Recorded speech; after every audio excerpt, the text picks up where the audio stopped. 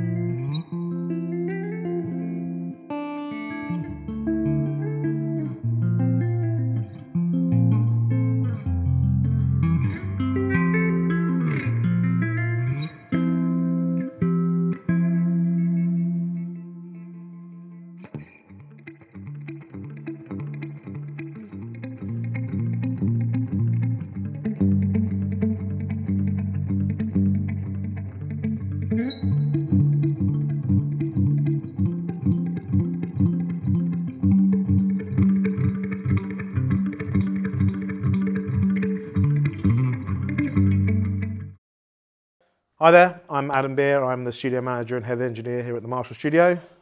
My name is Oliver Brightman. I am the studio assistant and I help out with everything here. Yeah.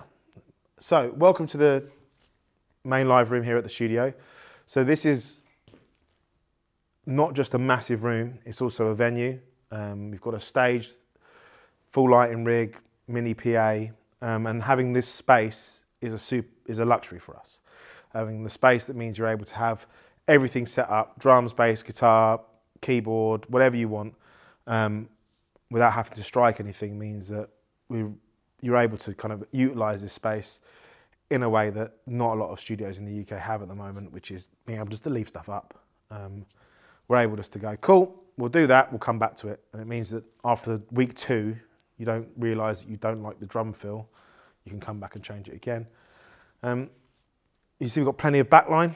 We've got Natal drums and Marshall amps, but we're not snobs. If you bring something else, you can record with it, it's okay. We've got a new piano down at the end, which has recently just come into the studio. It's a Bechstein Baby Grand from 1890, and this was George Michael's personal piano. So we're really lucky to have it. And it goes to the philosophy of what we're trying to do here is we're not trying to gatekeep. So if you come to the studio, you get the space, the gear, the piano, nothing's kept from you. It's all part of the deal, as it were. Today is the first time we're going to mic it up because it's just settled in. So we have no idea what it's going to sound like. We've just done a super simple setup of a couple of U87s and a room mic. Ollie, although not a piano player, will play some and we'll see what it sounds like. But I'm really excited because it'll be the first time that we've heard it recorded. So hopefully it'll sound good, but we'll find out in a second. So, this is the first time we've ever mic'd up that piano, so I've just gone for something super standard, gone for a couple of U87s, vaguely over the high and the low sections, and then a ribbon as a room microphone, which you squash through the BBC Neve limiters. See it's in number 1 there, on the left there, yeah. So the 2 microphones over the piano are in phase. That's fine, and now I'm just kind of thinking about what I want this room microphone to be. I think I kind of want it to be a bit crunchy and distorted, so I've run the sensitivity really hot, and now I'm kind of just thinking about how that fits in with the 2 other microphones. But this is a complete and utter learning curve, because this is literally the first time we've mic'd the piano up,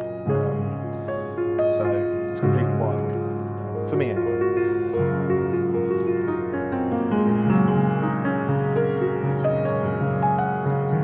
Yeah, just the three microphones there. You've got the high, the low, and the room microphone.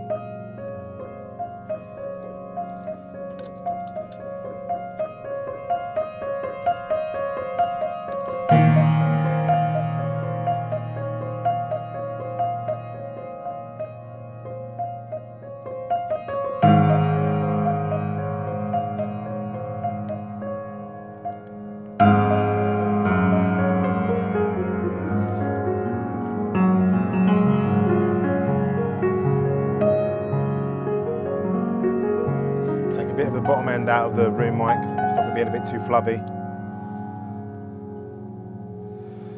It's Ollie, our studio assistant, in there.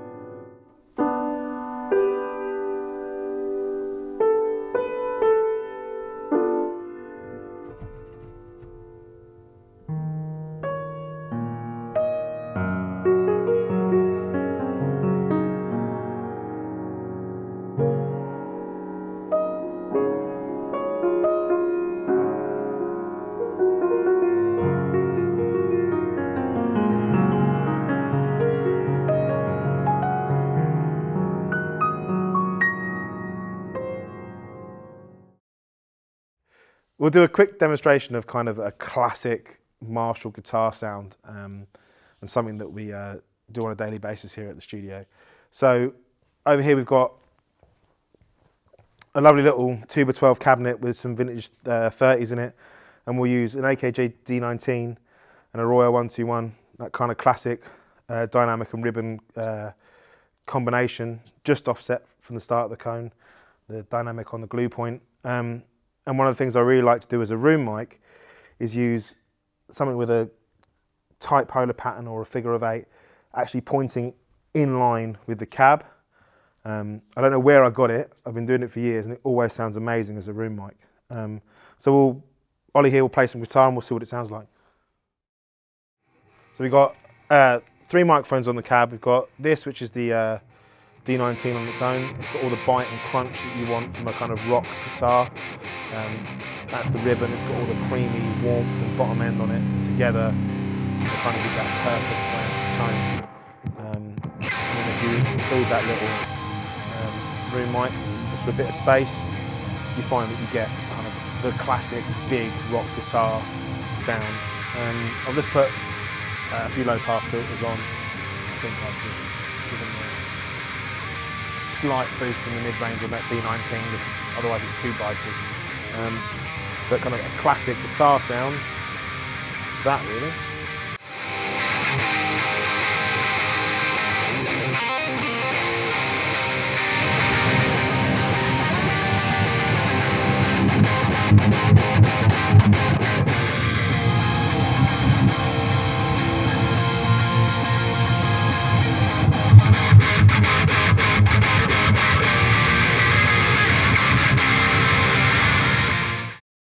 So I find that the EQ is incredibly forgiving on the way in. So it's actually very similar to the UAD 1073 EQ, that the cuts and boosts you do are really sweet. So you find that you're not ever, the Q isn't ever too tight, so it's not ever a hard cut or a hard boost that kind of makes it sound unpleasant.